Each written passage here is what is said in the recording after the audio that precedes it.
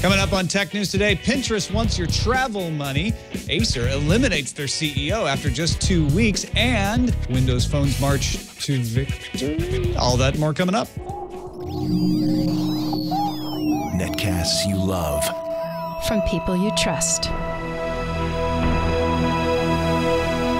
This is Twit. Bandwidth for Tech News Today is provided by CashFly at CACHEFLY.com.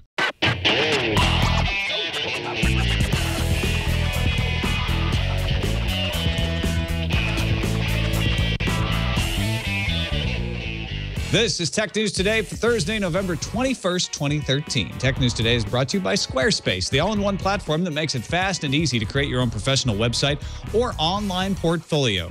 For a free trial and 10% off, go to squarespace.com and use offer code TNT11. And by Stamps.com. Start using your time more effectively with Stamps.com. Use Stamps.com to buy and print real U.S. postage the instant you need it right from your desk. To get this special offer, go to Stamps.com now, click on the radio microphone, and enter TNT. That's Stamps.com. Enter TNT. Welcome to Tech News Today. I'm Tom Merritt. I'm Sarah Lane. I'm Isaac Actor. And I'm Emergency Jason Alex Gumpel, asleep at the wheel. In case of emergency, do not break Alex Gumpel, but do ask him to fill in for Jason. Now, I hope Jason feels better. He's fighting a little bug, but we still have the top technology news for you, starting with the top 10 of the day in the News Fuse.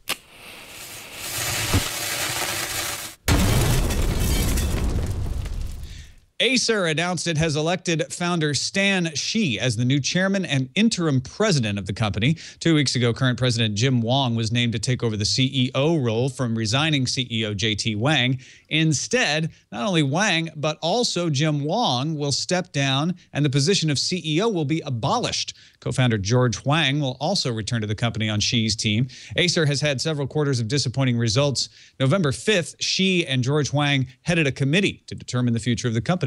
I guess we know what it is now.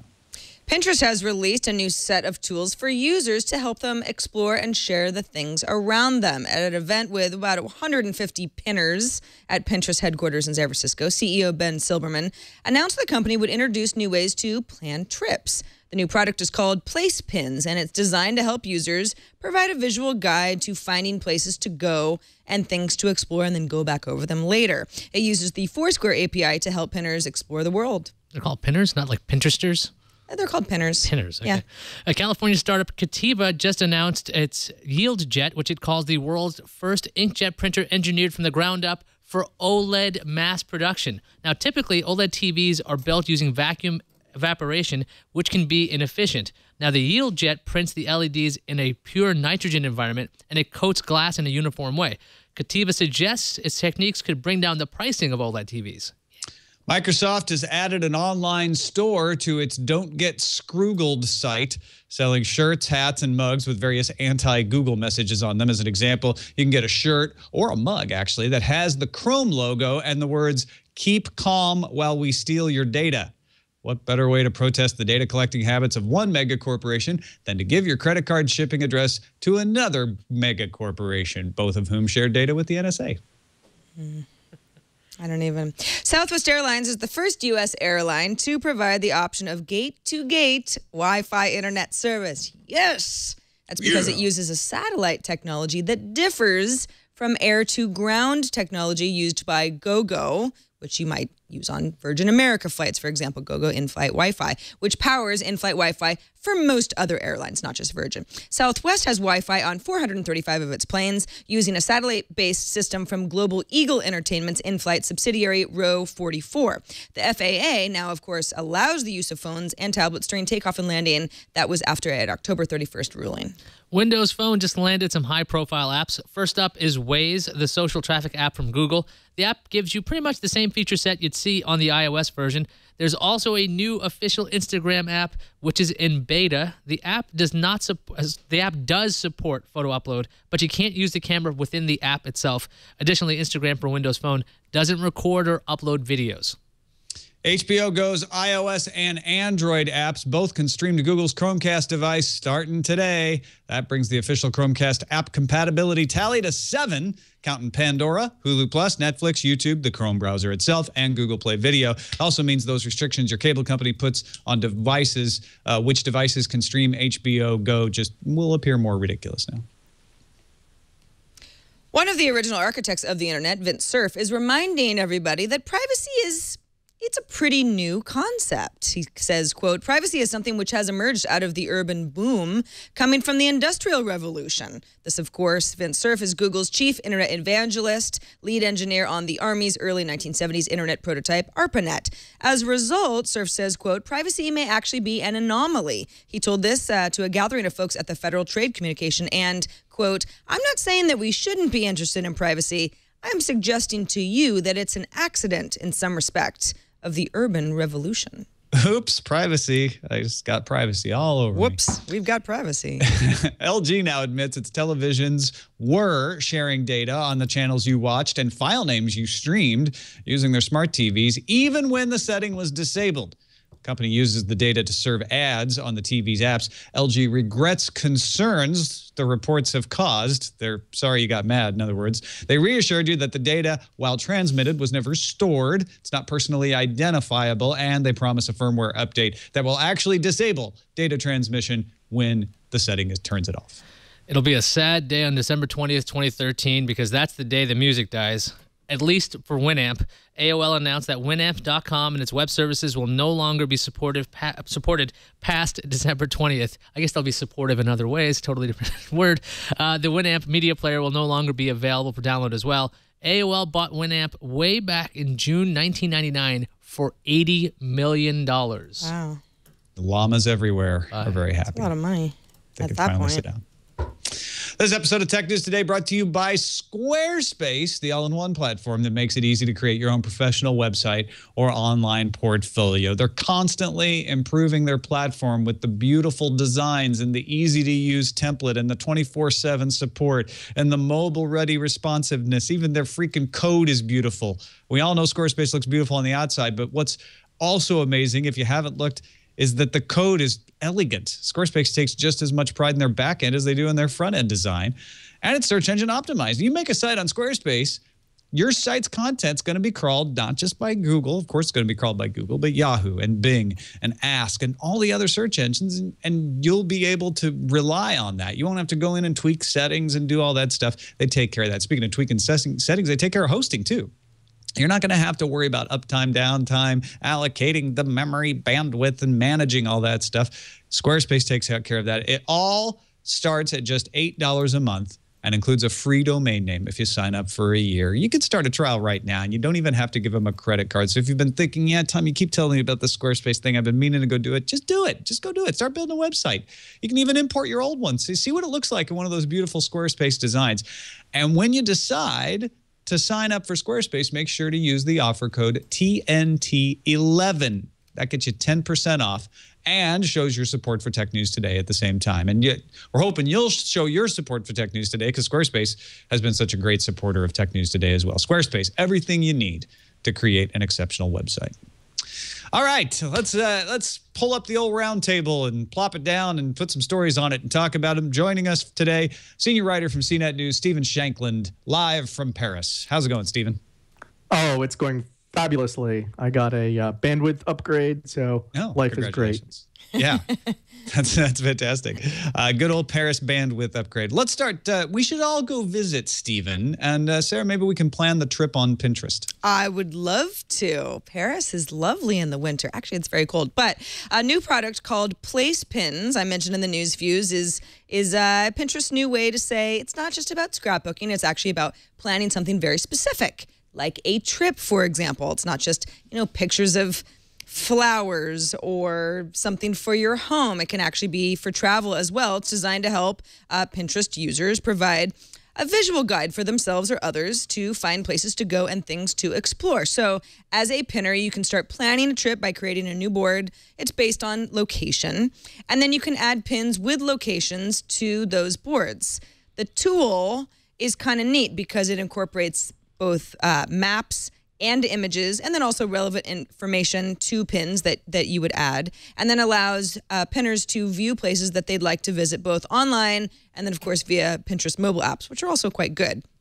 You can keep track of places while you're on the go, and it works out pretty well because Pinterest Place Pins is using Foursquare's API to determine your location. So if you're adding something on the go, or you're looking to explore something that somebody else may have added while you're on the go, Pinterest now is able to geolocate you and offer up suggestions. So maybe you're in Paris and somebody has a really great board of places in this particular neighborhood to go get a crepe. There's a great little crepe. Well, anyway, if you're in that area, then that might get served up to you via Pinterest. Now, what's interesting to me is I think this is a great idea, particularly because Pinterest is on the rise. People love Pinterest, but it's not necessarily been used as an on-the-go, ooh, let me check Pinterest to get some ideas and let me add to the database on Pinterest as I move along. Makes a lot of sense to me. But does it start to really compete with some of these apps that have moved into the exploration model? I mean, Foursquare is a great example of kind of a pivot from a company where it's less about check-ins and more about exploring the world around you. Foursquare is not a visual app, though. It never really has been. It's almost cartoonish, really, in a way, if you compare it to something like Pinterest. Stephen, what do you think? I think it's a really smart idea. So partly for the reason you mentioned, which is that it gets you a new reason to be active on Pinterest. It increases the things you can do with it, and it makes it more lively as opposed to, something you check after the kids go to sleep. You might check it all through the day. So, I think that's the first thing, and that's the most important thing. But more broadly, I think it's really interesting that what we're getting through Pinterest and a whole lot of other services is kind of this annotated, this online representation of reality that is generated by everybody who uses Pinterest or Wave or Foursquare or geotags photos on Flickr. We're kind of getting this electronic overlay to the real world. And, there's a lot of talk about augmented reality, and most of it is a lot of hot air at this point. But, you build up enough database of what's really going on in the world. And after a few years, AR becomes real because you have actual real data on everything around you. So I think it's a fascinating trend. And when you have, millions of users doing the hard work for you, as opposed to, like Google Maps driving cars everywhere, that's very expensive. But when you have millions of users doing the work for you, that's something you can do, very cost effectively. So I think this is fascinating. It's also an interesting partnership too, right? I mean, every one of these pictures that I'm looking at a one that was created by Anthony Koithra called Downtown LA Renaissance. And it's just a bunch of great places to go that you might not have heard of in downtown Los Angeles. And every one of these pictures says from Foursquare, right? This is good for Foursquare. In fact, I wonder if there's a little payment going back and forth. Also, you're right about Foursquare not being that visual, Sarah, but they've been trying to. Every time I launch Foursquare, there's always a picture taken by somebody shown there. Maybe they're going to pull some of these Pinterest photos over to their app as well, do a little sharing there. That would be interesting. But Stephen, I think you totally nailed it. Like, imagine this thing on Google Glass when you're walking around and it's like, hey, that way, there's the coffee shop. This is what it looks like. Here's the menu. I mean, this is just the beginning of something that could be really cool as AR. And especially because Pinterest it has the user base. There's so many people using it. And it also gets around how some apps, for example, FoodsBuddy in the past, it was all about, hey, explore and find food that's nearby you, but maybe a little limiting. With Pinterest, it's like, it's travel-based. So yeah, I'm in downtown LA. I might get hungry. I might want to, go shopping at some cool store that I've never heard of, check out the hotel down the street. It's a little bit more all-encompassing that I think will appeal to people more. Yeah, the visual presentation of Pinterest is a totally different thing than Foursquare. Foursquare or Yelp, you have a lot of these lists, or you can do the exploration kind of thing, but it also gives Pinterest somewhat of a direction because you could pin pretty much anything to any board. A lot of people use it for shopping, a lot of wish lists, those kinds of things. But to say, hey, look, we're actually going to make it easy for traveling. Now you actually have this idea of what else could I do with Pinterest? Because if you didn't have an idea and you're like, okay, so you're pinning a bunch of stuff, that's great. What am I going to use it for? To give it somewhat of a focus, at least to people who might not be familiar with Pinterest, they might actually go to use this because you are getting this really nice visual representation of data that otherwise you'd be swiping through picture and picture and picture Foursquare. I think it's a really smart deal. I got to rain on the parade just a little bit here because we've seen this with Google Maps. This is a channel that's very susceptible to spam, People want to promote their businesses or do whatever nefarious thing to game the system. This is the kind of thing where you can, you have to monitor everything. It's always the bugaboo of user-generated content. And then the other issue is, that's great that, there's a good guide to LA or New York or Paris or something like that. But, there are going to be thousands of people putting this stuff together. So you're going to have a pretty good system to, cull the dreck, and so you can find the good stuff. And if you're just following a particular person you like, that's a good way to do it. But there's got to be some kind of mechanism where people can upvote stuff they like, or some way that you can sift through the chaff. Because when you go to Manhattan, you can bet there's going to be pins on everything left and right. So I think that's going to be kind of potentially really noisy information channel. So you gotta sift it somehow. And it seems like Pinterest actually wants to make some money off that. If you look at their example page, it's all brands in there. And I'm sure they can come up with some way to charge people to rise above the clutter there in some way. You know who else needs some focus is Acer. As we heard, they've got a shakeup. Acer founder Stan Shi getting rid of the CEO position, taking over the presidency temporarily and becoming chairman of the board. He and co-founder George Huang had headed up a committee November 5th when they announced what was going to be the new CEO. And they've decided, you know what? We got to take over. Stan Shi said in a statement, due to the situation that now faces Acer and my personal social responsibilities, I must stand up and take the reign without salary. So George Huang joins the management team, Stan Shi running the show. Acer has been the number 2 PC maker at some times. Right now, they're the number 4 and falling. They're a tablet maker, but they're number 5 and falling. Stephen, if Stan Shi came to you for your opinion on what to do with Acer, what would you tell him? Oh, Lord, that is such a sticky wicket. I think they're doing a couple things right. I think Chromebooks are an interesting new growth area, and their first generation product was really a dog, but they're showing some promise with newer models. And of course, the tablet push, I think, is probably got to be an area where they need to concentrate. But that's so crowded. There's just no easy answer for these guys. They got strong when all the R&D was done for them by Microsoft and by Intel. And so it was this game of who could optimize a production line the best. They did real work. A lot, being a PC manufacturer takes a lot of real engineering skill. So I don't begrudge them that, but we've kind of moved on from that era to a time when people are buying stuff that's with hardware and software that's unified. If you look at what Samsung's trying to do with Tizen, making its own operating system, that's really hard to do. And there's no easy way out for these guys. They have to still keep on pushing the PC business, even though it's such a doggy market. And I think they have to push into the new mobile market. It's, there's no easy way out for them, but that's what they've got to do. I think Acer's got a bunch of handsets. They're just not in the U.S. And I think their partnership with Google to be one of the few devices in the Play Store. Right now, it's all sold out, I think, the Acer C7. I think that might be the smartest bet for them in general. Being another company that makes a Windows tablet or a Windows device, that is a pretty crowded market when it comes to this. And the idea that they're somewhat commoditized is an issue, right? What's going to make you stand out? ASUS has been doing a really good job with their products, making them stand out, having different form factors, the Transformers. Lenovo doing something similar with the Yoga.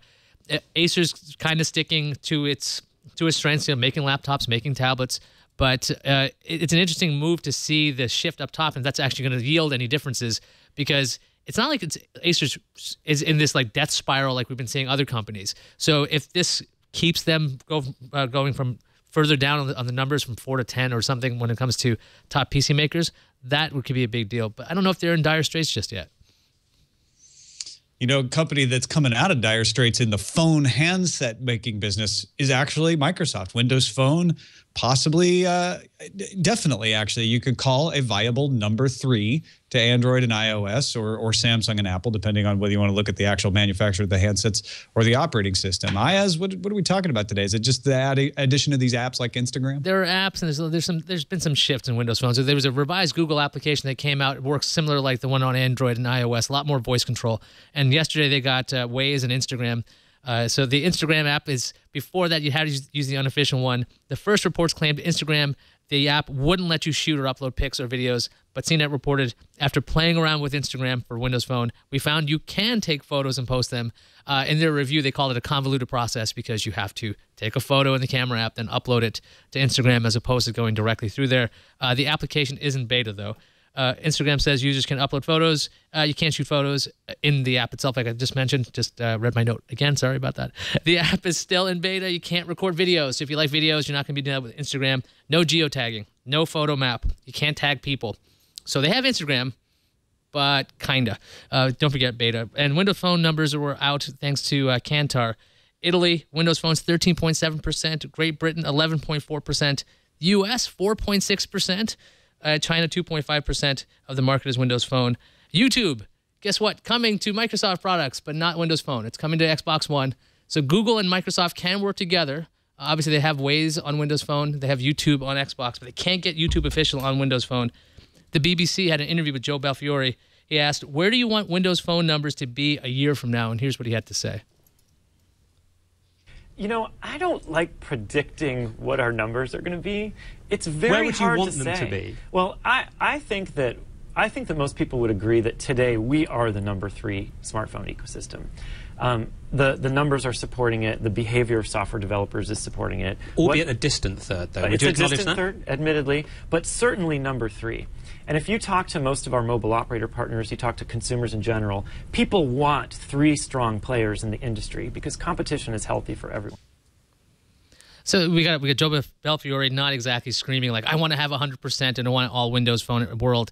Stephen, do you think that Microsoft could be content being the 3rd player in the mobile market as opposed to being the market leader? Content? No, it will never be content being the third player. I think that it might have to adjust to that. It's certainly not going to change anytime soon. It's not going to be content. It's not going to, be complacent about it. It's going to fight tooth and nail, which I think it has been. The problem is that there's such a virtuous cycle between application development, handset development, operating system development, and Android and iOS are both in that feedback loop where development here leads to development there, leads to popularity with customers here, leads to excitement by the handset makers or the carriers there, and so that is spun up, and it's really hard to get in an ecosystem that excited and about yet another operating system. Fundamentally, Microsoft, it's got a lot of things that are nice about Windows Phone. It's a credible operating system, but it's fundamentally, it's not this, paradigm shift. It's not this spectacularly different thing from Android and iOS. So if you're a carrier or a handset maker, there's just not a huge incentive to try to, build this new ecosystem, to train all your retail sales staff, to get the developers on board. It's a lot of work. You don't have to do it with iOS. You don't have to do it with Android. So, it's going to be really hard for Microsoft. But will they be content with that position? Certainly not. I do think that the operating system is maturing. The app situation is getting better slowly, but it's never going to be. It's never going to be one of these things. I shouldn't say never, but not for the next couple of years. Certainly, it's not going to be a situation where the developers think, "Okay, I need to launch iOS, Android, and Windows Phone, within the first month." I mean, you still see Android versions of big apps showing up months or years later, even. So, which is very surprising at this point, isn't it? Mm-hmm. I mean, I run across this all the time, and I know there are Android first apps, and that are not necessarily iOS first, but so many of apps that are very interesting that I find on iOS say Android in the works, we're working on it, but it wasn't in the first push. Windows Phone rarely mentioned. The curiosity for me is Android apps they're often clearly a second tier effort too. I was playing this Ken logic puzzle game a couple days ago. Oh, it was so laggy, and I thought, well, I'll try it on my iPad on iOS, and it was smooth and polished and beautiful. Oh, that's great. I'm never going to play it on the Android tablet again because it was just so much nicer on iOS. SmugMug released its Camera Awesome app last week, and they only released it for a few Android phones, the really popular ones, because they just can't deal with the fragmentation issues. The Android fans, I like Android. I use it a lot. The Android fans downplay the fragmentation issue, but every time I talk to a developer, it really is a pain to deal with all the different phones, especially the more sophisticated your software is, the more a problem it is. If you're just, drawing a few text boxes and text input fields, it's not a big deal. But if you're doing a high performance, racing game app or something like that, then it's tricky. So, and then you multiply that problem by, a factor of 5 to deal with the Windows Phone differences. And it's just not an easy sell. And Microsoft's about to change the ground rules by acquiring the Nokia handset business sometime after the first of the year. It's been approved by the board. So that's all set to go, just needs the approvals. And that will affect how this system has been working up to now. Let's take a quick break and thank our other sponsor for today's show. With the holidays almost here, you don't have time to go to the post office. I was just driving around the other day, traffic, parking, it's packed everywhere. We drove around for I don't want to say hours, but it felt like hours trying to find a parking space at the mall. Everybody's mailing holiday gifts and packages. Here's what you do for that, though. Don't leave the house for that. Use Stamps.com instead. With Stamps.com, you can avoid all the hassle of going to the post office during the busy holiday season, because everything you would do at the post office, you can do right from your desk. You can buy and even print official U.S. postage. I get postage from some of my friends who use Stamps.com, and it's like Scott Johnson's got his own little illustrations. He's got his own stamps on there. You use your own computer, your own printer, print postage for any letter or package the instant you need it. And then the mailman comes, the mail person comes to your house already. They'll pick it up. Easy, convenient. I use Stamps.com actually to get stuff for review for before you buy from Twit.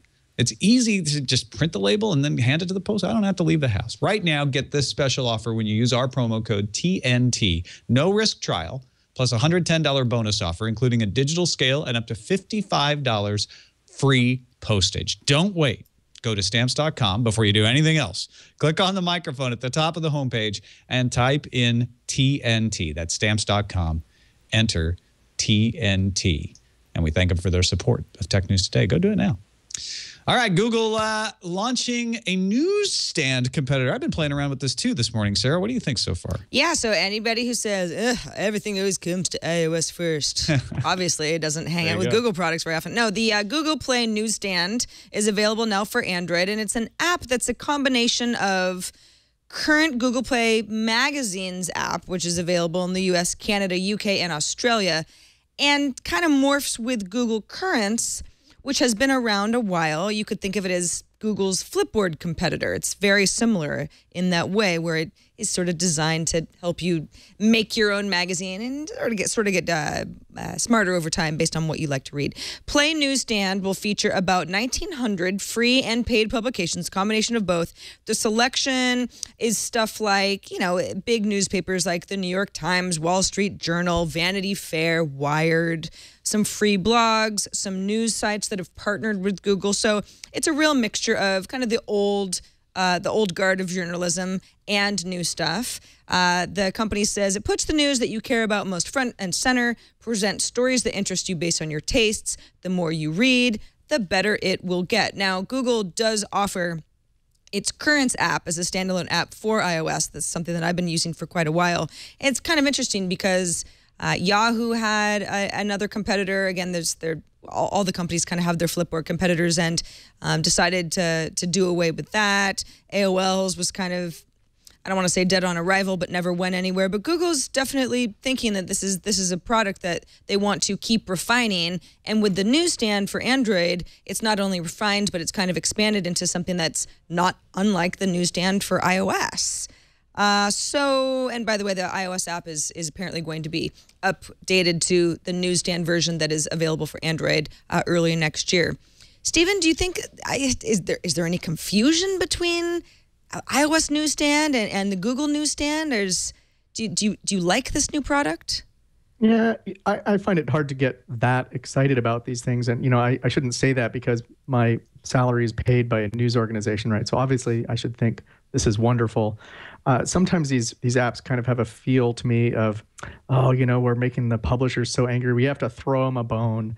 And, for my purposes, I just still rather generally read the news on the web, because then you get those links and you can click those links. I love clicking those links to see what the source material is or something related. I do think the apps are, they're useful. There are a lot of Flipboard users in the world for sure, but I guess I still don't feel like these things are really exciting. I think they have to be there, and I think probably have reasonable usage, but it's hard for me to get excited about them.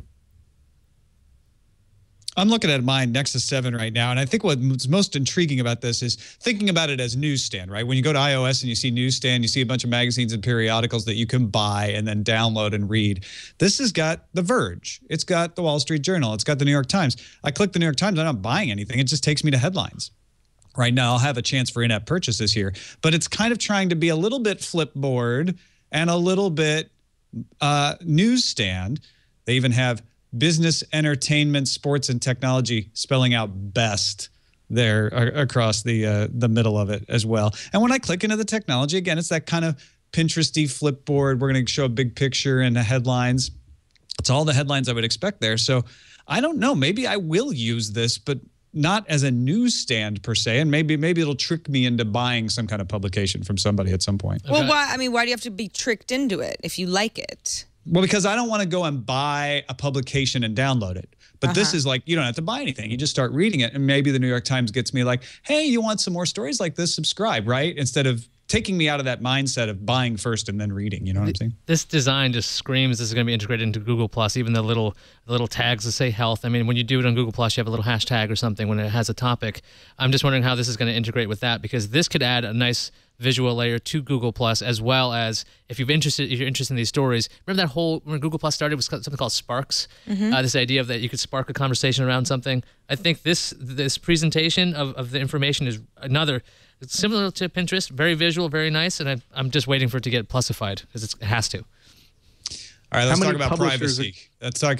Vint Cerf is talking to the Federal Trade Commission's Internet of Things workshop, and says in a Q&A session afterwards, privacy is something which has emerged out of the urban boom coming from the Industrial Revolution. Privacy may actually be an anomaly. So I'm not saying that we shouldn't be interested in privacy, but I am suggesting to you that it's an accident in some respect of the urban revolution. And actually, there's some great examples from Gregory Ferenstein over at TechCrunch about internal walls in homes not being common until the 19th century, or public toilets not having doors for the longest time. Even bedchambers were only really popular with the European wealthy in the 1600s. The right to privacy wasn't coined by Louis Brandeis until 1890 and not recognized by the Supreme Court until 1967. Now, Cerf's point is that transparency is something we're going to have to live through. And he said, we are going to live through situations where some people get embarrassed, some people end up going to jail, some other people have other problems as a consequence of some of these experiences. And he was talking less about the NSA stuff than you're in the background of somebody else's Facebook photo doing something you didn't realize was going to get captured and maybe is a little embarrassing. Stephen, you mentioned before the show Scott McNealy's famous quote from a long time ago, you don't have any privacy, get over it. I'm paraphrasing, of course. How much privacy should we expect on the internet? That was I think that's pretty much exactly what he said. Although he was being somewhat flippant, but in any event, I think that you should expect some privacy on the internet. It might indeed be that privacy is an anomaly. Vint Cerf might be right about that. It's kind of a depressing thought, but I think there are two things that are different today versus, when you're growing up in a village in the 19th century or something like that. Yes, you might not have had any privacy then, but the first thing that's different is now you don't have any privacy, but it's not just from the other 300 villagers, it's from 7 billion people on the entire world. That's a huge difference in how what you're willing to share. Instead of being visible to 300 people whom you know, you're visible to 7 billion people whom you definitely do not know or trust. It's a very different situation. The second thing that's different is that everything is recorded. So instead of just being fleeting memories and gossip going around the village, it is recorded on Facebook or on Google or on some website. This is, or even logged by the NSA. There are all kinds of different places where this stuff gets recorded forever. So, if you have privacy, maybe that keeps some of that from being recorded in the first place, or it gives you some control over how it's shared. I think that, it's difficult to maintain privacy just because the information is so easy to copy and so easy to share and so easy to analyze. But I think that we need to continue to work to actually have some privacy just because of the scale. You just can't function as a human being if everything is fully exposed to 7 billion people. And, I think, maybe there wasn't so much privacy in your little village a few hundred years ago, but I still suspect there were things you wouldn't want to tell to some people, conversations you wanted to keep secret for whatever reason, not just for criminals. There's a lot about human nature that likes to, be private. So I think Vint Cerf might be right or partly right, but I don't think that means we should be complacent and not have privacy. I think there's also behavior that, changes the way that it's not the expectation of privacy, but, for example, if I want to record IM conversations, I can have all of that stuff just like hanging out in little files on my computer, and I just choose not to because it's like, it's almost like I want it to seem like a conversation, and once it's done and the window closes, I'm not going to go back and pore over it over and over. That's just a choice that I make because I feel like it represents more of the natural way that humans communicate. Then you've got something like Snapchat, which maybe acts a little bit more like, even though it's obviously very hot and it's new and hip and cool and everything, it acts a little bit more like the way sharing would work if everything wasn't being documented and saved and categorized and put into folders and possibly leaked out to people and hurts others. So it's interesting to see what we're doing with privacy. I think most people understand that expectations of privacy really need to be lowered, but kind of how you use the tools is fascinating as well. Yeah, I think Cerf is trying to say is that privacy has been at the highest that it's ever been in history. And now that we have the internet and it's lowering, it's not the end of the world. We've dealt with less privacy in the past, but we need to learn how to deal with it. He's not saying forget about privacy, not like McNeely. I think what he's saying is we have to come up with new ways of dealing with it, with new forms of transparency. It just means new rules. That seems to make sense for me.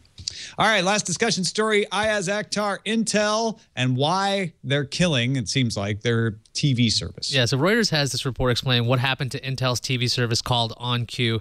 It turns out the decision to kill OnQ came from Intel's CEO, Brian Krzanich, who thought the company could not afford the distraction and expense, according to sources familiar with the decision.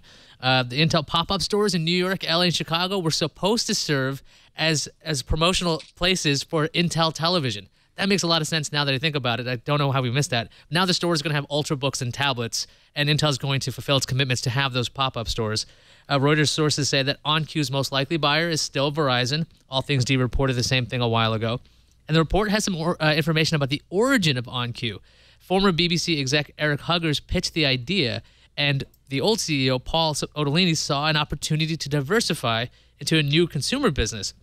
Now, Krzanich obviously didn't like Otellini's interest in Intel TV. Spent his first 6 months as CEO. He was focused on the declining PC business, the lack of progress of Intel in mobile, and Huggers came close to finalizing deals, but they would require an upfront outlay of hundreds of millions of dollars.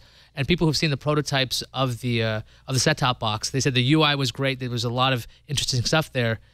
Steve, do you think that OnQ was a distraction? Should Intel have taken this crazy gamble into the consumer space?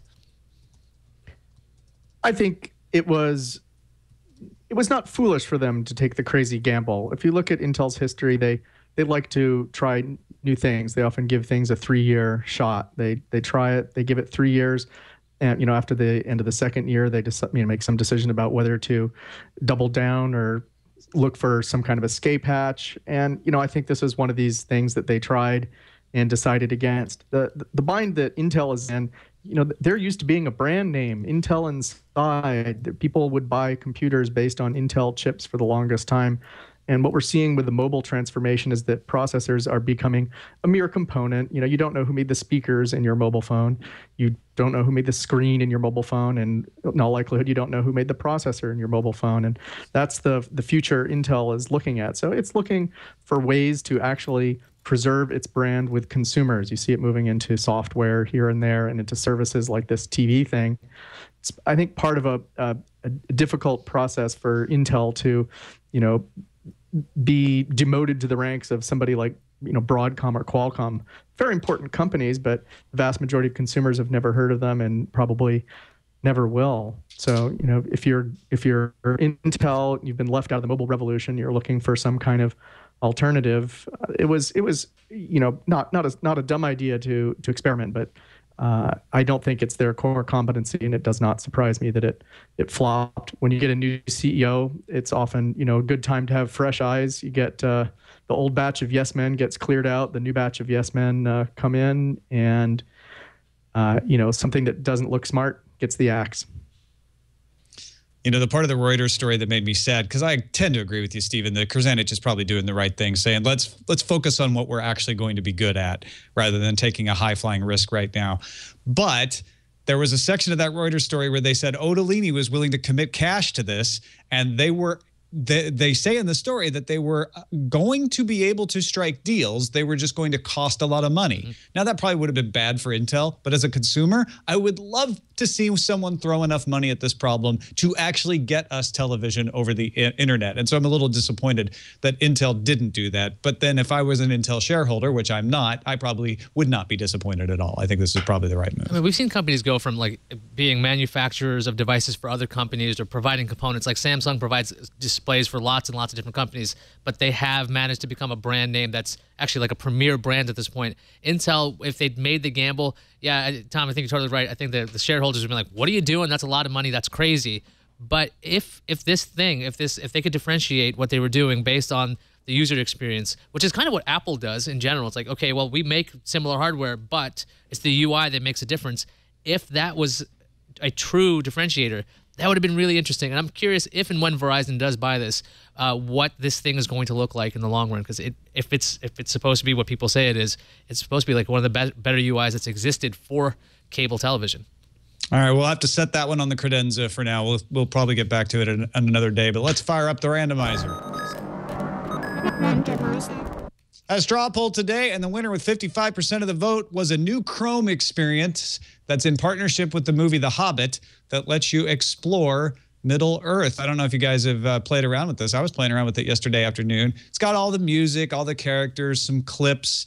But then the cool part is once you've actually opened it up and played around, you can walk through Rivendell and the forest and various parts of Middle-earth. Even though the Hobbit movie may have disappointed me a little bit, I'm still a big fan. So I enjoyed this. I don't know about what did you guys think? The voting on this one. There was another randomizer option for Sony's patenting a smart wig. Yeah. Okay, that's a wearable. That's crazy. That's random. Last place, IS. Last place. I'm shocked at this. This is amazing that you guys just want to look at Middle-earth and walk around in it, as opposed to wearing a wig that can work with you and tell you things. I mean, you won't wear glass on your face, but maybe you will wear a smart toupee. Anyway. That's a whole Jeez. I thought we were supposed to celebrate the winner of the straw poll. I'm not. Okay. We're celebrating? Let me get the balloons. Wow. Somebody hates hobbits. Yeah, right. No idea. No, I like smart wigs because it's crazy. Or somebody loves wigs. That's cool. Maybe she loves wigs. Wig lover. Wig lover actor. That's what they kept calling me in high school. Wig lover. Yes. If you're not watching the video, you just missed the best joke of the whole show. Let's check the count. Tomorrow, the 22nd of November, Nokia's Lumia 2520 tablet is available at AT&T for $399.99. So that's basically $400. Also tomorrow, the Xbox One is launching in its first 13 markets: Australia, Austria, Brazil, Canada, France, Germany, Ireland, Italy, Mexico, New Zealand, Spain, the UK, and the US of A. More markets to come in 2014. Let's finish up with an email. Incoming message. An email from the esteemed Nate Langson. He says, guys, you sort of asked on yesterday's show for my thoughts on UK websites being able to use .uk domains. My view is that it's a good thing overall. We currently also have .uk.com, which is just confusing. This simple .uk makes things easier for businesses to adopt without worrying users will get confused. I also like that it brings us in line with other countries like Japan, which just has a .jp country TLD. Let's be honest, though, most people are still going to just use .co.uk. And they probably shouldn't give up those domain names. We should definitely ask for like more random opinions like, hey, this looks like an opinion for Bill Gates. Yeah, exactly. Yeah, I wonder what Paul Otellini would think about this. He's not doing anything anymore. He's got time to write in the show. Well, it's like when you're used to anything. I mean, even though it's like .co.uk, I mentioned it's like there's 2 periods in there. That just seems silly. If you're used to it enough, just any change, even if it's supposed to make things easier, is not always. It doesn't always work that way. So I understand that. I guess it used to seem very odd to me in 1996, but right. Yeah, nowadays it's just the way it is. Well, that's it for this show. News.cnet.com is the place to keep up with the work of the fine Stephen Shanklin. Do you got anything in particular going on over there, Stephen, you want to let us know about? Oh, well, let's see. We got a story coming tomorrow on a company launching a new photo book service, which is not that interesting in and of itself. There are plenty of photo book services, but what's interesting to me is it uses Google's Dart programming language, which has been kind of controversial in the web programming world, but it seems like we've got some traction. It's catching on, at least with some developers. So should put that Q&A up tomorrow. And also an interview with Brock Davis, the internet's greatest artist. Oh, cool. Good stuff. Actually, I'm really interested in a good use of Dart. I've been waiting to see one of those, so I'll be checking that out. Thank you, Stephen, for joining us. Really appreciate it, man. You're welcome. Good to be here.